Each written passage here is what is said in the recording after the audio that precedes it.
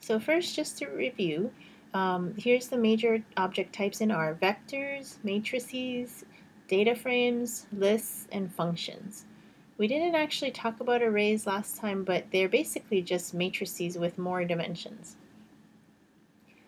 First, let's just say a few words about functions, and in particular operators. So functions are bits of code that perform operations on inputs. Okay, so there's the combine function, for example, the mean function.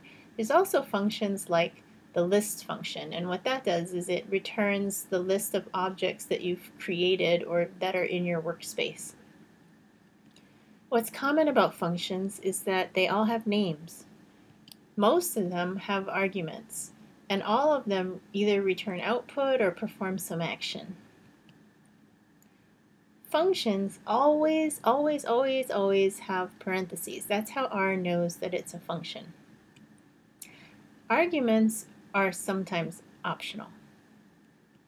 So what are operators? Well, they're basically functions. They're just much shorter and cuter. They're used for symbolic math. So the multiplication symbol is used for multiplication. The power symbol, the caret, is used to raise numbers to a power. And then there's the logical comparison operators like equal. So this asks the question, is x equal to 2?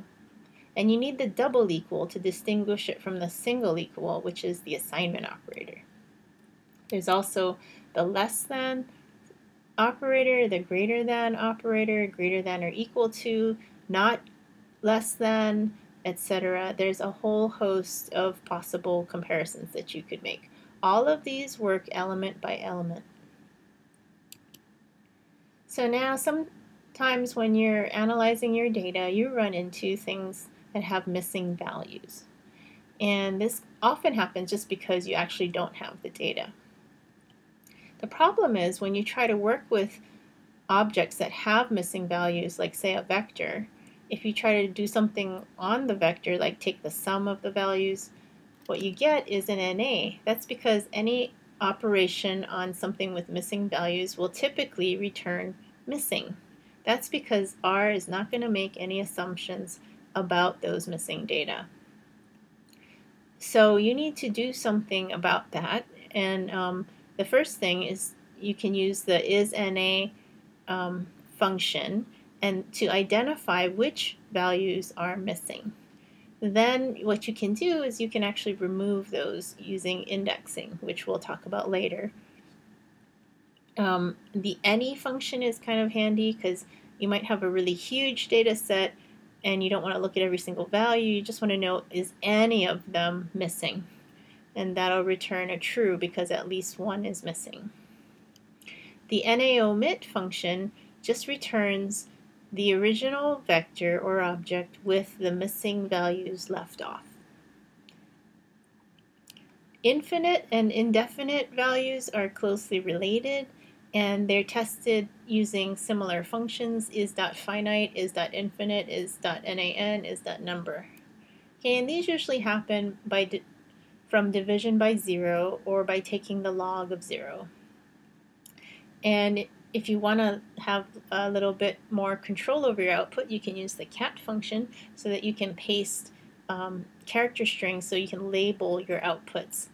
And anyway, what you see is you get INF, minus INF, and NAN. Okay, so finally, our final topic for today is factors. Now, factors is a derived data type, and we have to use them all the time because we often have categorical data. So they look like character vectors, but remember they're different type because they indicate categorical data. So for example, you might have big, medium, and small size, or you might have flower colors, red, blue, and green. These are used heavily in ANOVA, for example, and they may be ordered or unordered. In R, factors have levels, so they have this other attribute called levels to indicate the internal value that's associated with each level of the factor. It's internally stored as an integer, so the factors are stored as integers internally. Okay, so that's useful to know so that you can understand the behavior of factors. And sometimes when you want to actually extract the character vector back out, you can use a function like as.character to do that. So now let's look at some demonstrations. Okay, so let's do a little demonstration of factors. And for data, we're going to use some Hawaiian islands. So Kauai, Oahu, Maui, and the Big Island. And for numeric data, we're going to use population in thousands. So 69, 953, 144, and 185.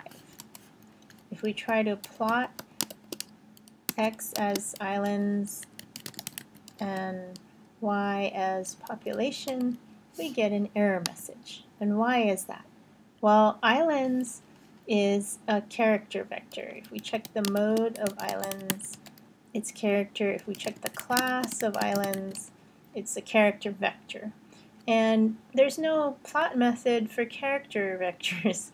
There is for factors. Okay, so what we need to do is convert this into a factor. So, okay, so let's see. If we just look at what it looks like, you see it's just a character string vector. Okay, so it's a pretty simple thing to convert it into a factor. You just use the factor function. Oops. Make sure you spell it correctly. Okay, and so now when we look at islands, you see there's an extra thing here, which is the levels of the factors. Okay, so let's try to plot it again. Oops, and voila, we have actually a plot. Okay, but you notice here that what happened is it's printing in the order of the levels.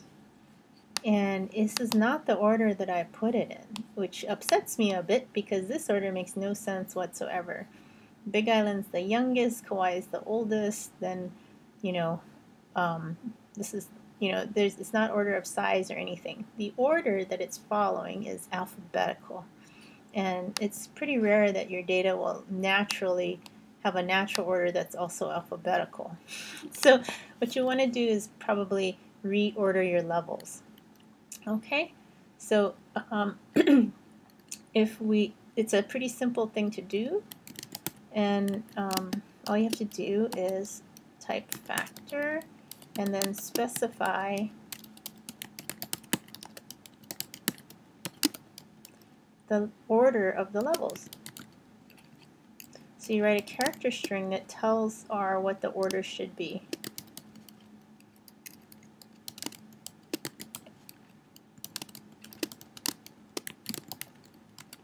So now when we look at islands, it's the order of the levels is in the order that we want. And when we plot it, ta-da, it's beautiful. Okay, now let's check the mode of islands now. And now, instead of being character, it's actually numeric because internally, factors are stored as integers. Okay, if we look at the class of islands, it's a factor, as it should be. Okay, so I hope you learned a little something about the nature of factors so that when you want to use them the way you want them to be used, you'll be able to. And if you have a little error, maybe you'll remember something about factors that you need to look a little deeper at. Happy computing!